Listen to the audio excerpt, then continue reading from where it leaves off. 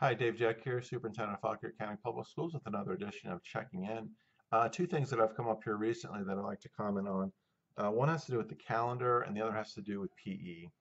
Um, I received an email from the Checking In email account and someone posted kind of a long question commentary about the amount of time elementary students, especially in Fauquier County Public Schools, spend in PE or engage in physical activity. And the author was correct. We don't meet the state guideline as far as the number of minutes students are expected to be involved with physical activity.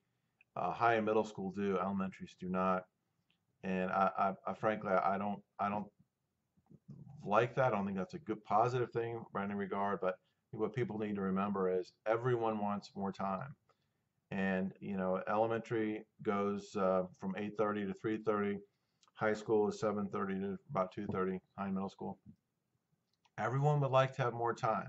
And the fact of the matter is the state is constantly adding requirements to the plate of K-12 public educators. They never take things away. They only add to them.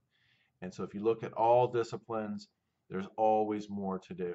But if I went down this hallway and asked every one of my supervisors, English, science, social studies, math, arts, music, PE, CTE, you name it, they would all like to have more time. None of them would turn that down.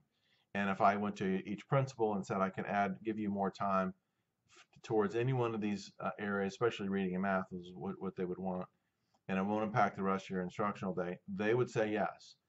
But there's only so many minutes in a day, and it's hard to get it all in. That does not at all mean that I don't value physical education or the school board doesn't value physical education or activity. We do, but there has to be a balance struck.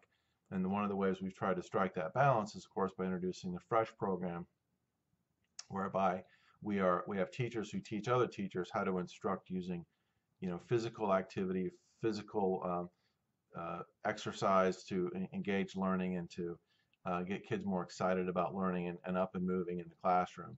So we do that through a very generous Path Foundation grant. So that's one way we've tried to strike a balance. But I would be lying to you if I said, well, we can do more. I don't know that we could as far as the time piece goes with physical education and recess, for example, because we only have so many minutes in a day. It's very, very difficult. The other question has to do with the calendar.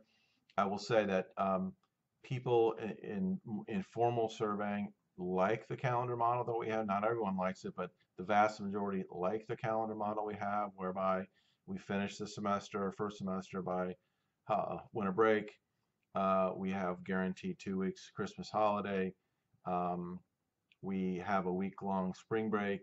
We have unbalanced semesters, which really has to do with weather and the fact that we miss so many days. Second term, which ends up being a 95-day term versus an 85-day term in the first term. Our informal surveying has been very, very, people like it. And the feedback I get from parents, teachers, staff, and students is very positive. However, having said that, we are in the midst of surveying parents on my school sport council, PTO presidents, my ACES group, which is my staff advisory group.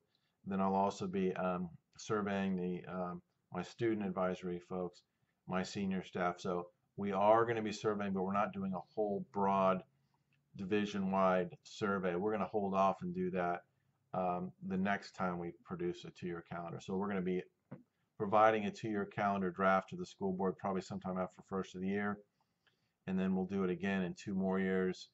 And during that year is when we'll do sort of a full-blown survey of all stakeholders. But this time it will only be a survey of maybe 150 folks within the school division, maybe a little bit more than that.